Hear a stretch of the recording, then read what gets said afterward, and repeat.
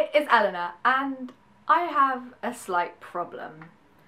So this month, I told myself, I said, look Eleanor, you have a huge TBR pile, you shouldn't buy any more books, you just have to read all the books that you're meant to read and then go out and buy new books. But instead of listening to my very clever previous self, what I did this month was I bought 16 new books. So I thought I'd share them with you today. So the first 3 books that I got were from the London Review Bookshop. Now this is an independent bookshop which is just off the British Museum in London, and I love this shop so much. So the first book I got was Searching for Sappho by Philip Freeman.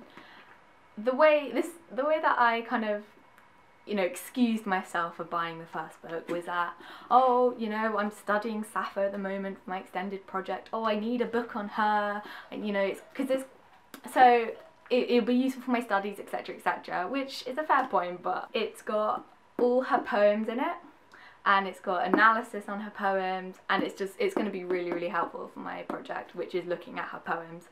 So I'm actually really excited to start working on this, and it's really pretty as well. From this bookshop I also got 2 of the Little Black Penguin classics. I already mentioned them in my newbie tag, I think it was. And I find them really helpful because they're so small and they're just really useful and really interesting.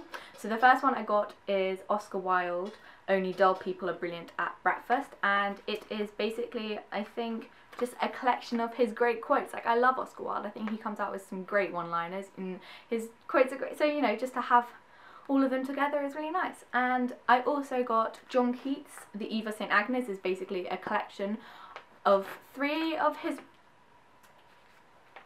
What is that? Oh, it's my receipt. It's a collection of 3 of his poems, 5 of his poems, which The Eve of St. Agnes, The Belle dans son Messie, which I've studied last year, Lamia, Ode to Psyche, and Ode on a Grecian Urn. And I really liked Keats when I did La Belle dans Messie. So I think it'd be really interesting and fun to read that. So I went on holiday in August, and we were in Scotland, and we went to Scotland's national book town, which is Wigtown, kind of in the southwest.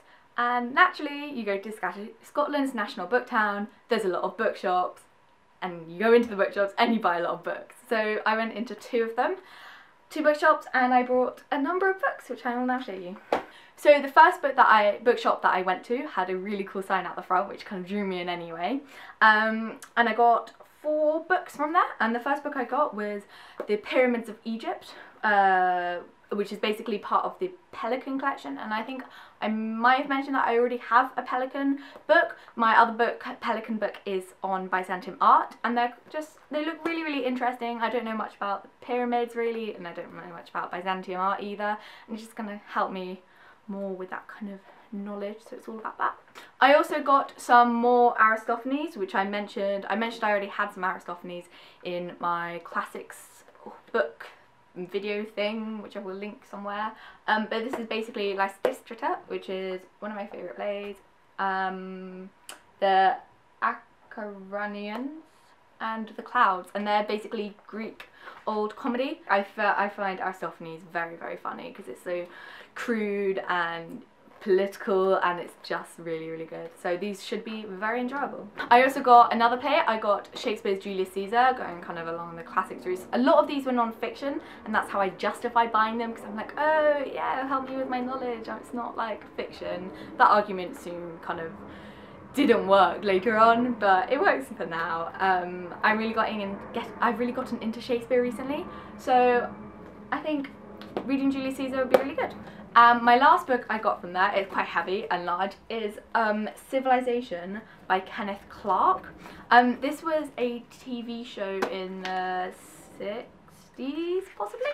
I'm not entirely sure. My parents kind of saw it and were like, ooh, you would enjoy that. So I was like, okay, sure.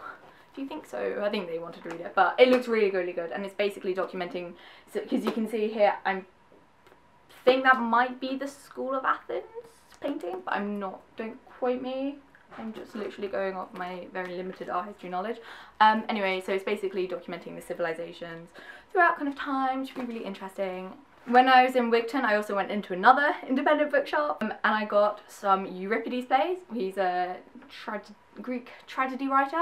So these are, you know, your classic tragedy: Hippolytus, Iphigenia in Tauris, and Acestes. And finally, the last book that I got in Wigtown was one about Greek art. I'm studying Greek art next year and I think it'd be really useful, and it also go really well with the book on Roman art that I got recently, which is in my classics TBR video. And this it will cover some of the stuff that I'm learning in class, but it will also cover other stuff, like I think it does mosaic. No, that's Roman. Oh my god, what am I doing in my life? What does it do? Coins, that would be interesting, and jewellery, and just kind of, you know, not just because I'm simply doing architecture and vases, I'm pretty sure. So this will broaden my knowledge, etc, etc. Can I just say I do now slightly regret putting my Botticelli poster right behind me because it keeps on focusing on it and not me. So while we were in Scotland, we also visited Glasgow for the day because I'm kind of looking at the uni, and obviously when we were up in the West End where the uni is, I googled before we left and I found some independent bookstores and I was like, we have to go, and so we did. So the bookshop that I kind of dragged my parents into was called Voltaire and Rousseau, and oh my god, it is like the best bookshop which I have ever been in. It was second hand, so the books were, like, majority of the bookshops that I went into are second hand, so the books are really, really cheap, and you walk in and there's just stacks of books. If you are near Glasgow or anything like that, just please go there. It's amazing. I'm in love with it. So the first book I got from that amazing bookshop was Woman in Love by D.H. Lawrence, and this book has caused me a lot of stress finding it, so I've got to read it partly for schools to kind of like as part of I'm not actually studying it, but to kind of broaden the whole like subject, if that makes sense. It's for English, and my mum was like, oh yeah, we have it in the house somewhere. We looked everywhere in the house. We found every single other D.H. Lawrence book. We have The Rainbow, we have Lady Chatterley's Lover, and we just didn't have Women in Love, and it was just, you know, I was going wild trying to find it. So then I found this, it was like £1 or something, and I was like, you know, ticks all the boxes. So it's basically about 4 characters: Gudrun, Ursula, Birkin and Gerald, and they all kind of like fall in love with each other and have like passionate love affairs and everything like that, and I'm not entirely sure, but I think it should be very interesting. I also got The Go-Between by L.P. Hartley. This is another kind of classic. It's set in early 1900s, I think, and basically it's this old man who's looking back into his time when he was in looking back at his childhood, in which there was this woman who was kind of like middle class, like his class, who fell in love with so he was a farmer, and they fell in love, and obviously it was illicit and everything, so he passed messages between them, and it kind of it escalates, and then, you know, he's traumatized by it, etc. This was recently in a BBC TV adaptation which I watched and I really, really enjoyed it, and it was one of 3, and it was this one, Lady Chatterley's Lover and The Scandalous Lady W, and I enjoyed all 3 of them, and so I really hope that this one will be as good as the TV show. I also got The Aztecs of Mexico, which is another Pelican kind of book, to go, like I said, I have 2 of them already. And I know nothing really about the Aztecs, so I think this is going to be really interesting, just to expand my knowledge about the world and etc.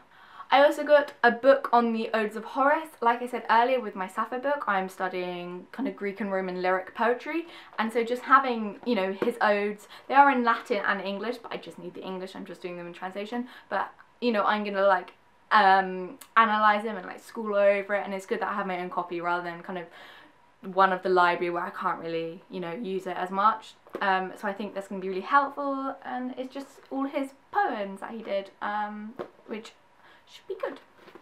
He's a Roman poet, by the way, I kind of missed that out, and Sappho was a Greek poet from the island of Lesbos. But yeah.